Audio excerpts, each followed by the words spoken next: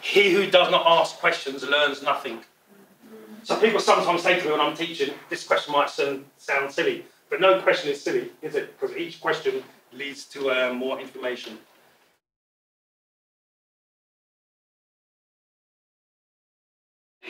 Just to add to what my brother was saying, right, about these corporates, these big corporations. I mean, have a look at the Congo. There's been an ongoing war, I don't know for how decades, right? But the funny thing is, these people, they don't manufacture weapons. Exactly. But they have the most advanced weaponry. And who is giving them that? The weapons. African countries, they don't manufacture weapons. They're not giving them. No, it's an exchange. They're selling them, and they have a loan for that will have to pay for. And, you know, the Congo is the most richest country in Africa, right? And what they do, right, where the mines are, they are heavily fortified. They have planes that fly in, fly out, fly in, fly out. You know, why do they do this? They say, just keep them fighting each other. We'll just take their resources. Yeah, so the continent of Africa is huge, obviously, but it is still being exploited, in this case by sort of colonial companies. Thinking of the immediate thing that comes to my mind as an archaeologist is mining. So as a continent, there are incredible natural resources. So mining of things like diamonds really comes to mind, really at the forefront, I think, because a lot of work that I've done has been in Southern Africa and archaeology that has been recovered through diamond mining. And really large amounts of land are essentially zoned for diamond mining. So it means that these areas are places where people aren't allowed to really go. They're militarized zones.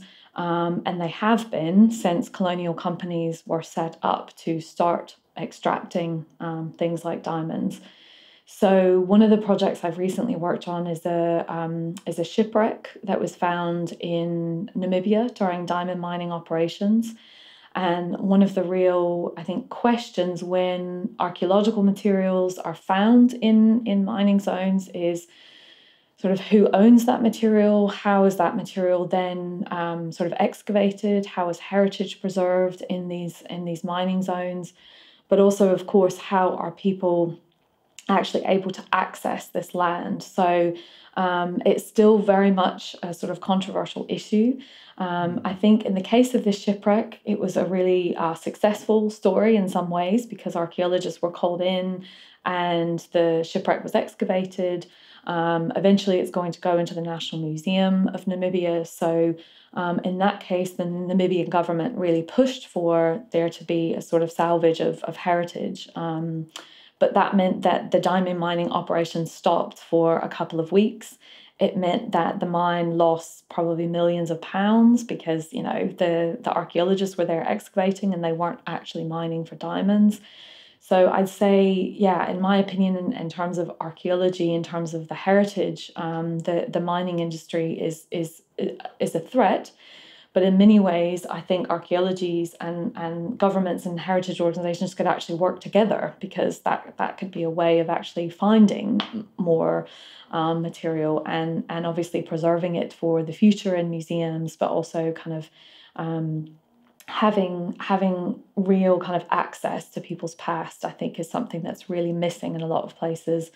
And so that connection to material culture and to the past is actually incredibly important. So that being destroyed is also a threat, obviously.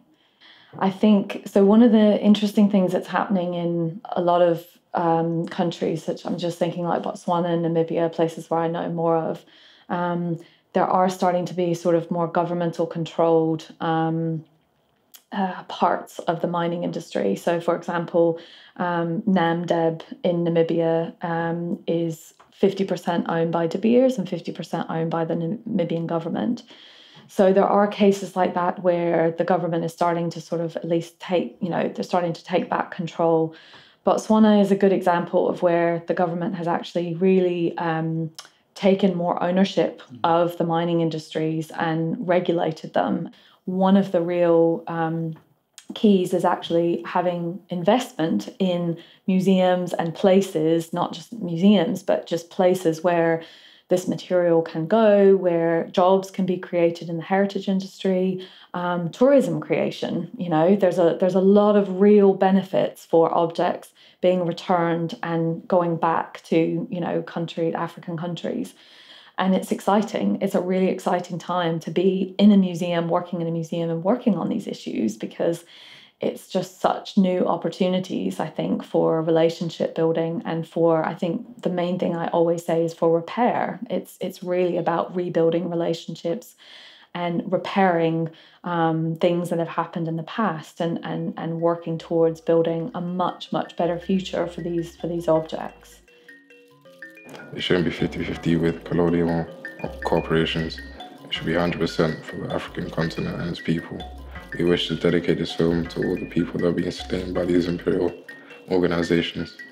Rest in power to Griffiths Nenge, Ruth First, Ahmed Timo, Anton Lebowski, Patrice Lumumba, Solomon Malungu, Chris Hani, Fort Kalata, Matthew Koniwe, VSC Mini, Dag Hammersgold, Felix Mami, Martha Mami, Osende Yafana, Abdel Kingu, Amniobe, Thomas Sankara, Ken Sarawiwa and the Agoni 9, Dele Giwa, MKR Biola, Sylvanus Olympio, Samora Machel, Macho Kaka, Olaf Palme, Robert Sabuki, Tom Maboya, Nodi Kiyawo, Mendy Baka, and to the 52 miners buried alive by Barrett Gold in their militarized zones. The list continues. Learn more about anti-colonial movements on theblackoutstrike.com. A luta continua, struggle continues. Give a fuck, but they do not give two shits. Just pressing black voices till it's time to play music.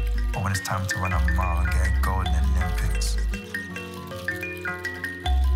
There's nothing new about colonialism. Nothing's changed but the symbolism. Giving millions but taking trillions. Talking about giving back but we're only getting back trinkets. Two wings, one bird, goons control both sides. Conquer and divide, time to bring the truth to light.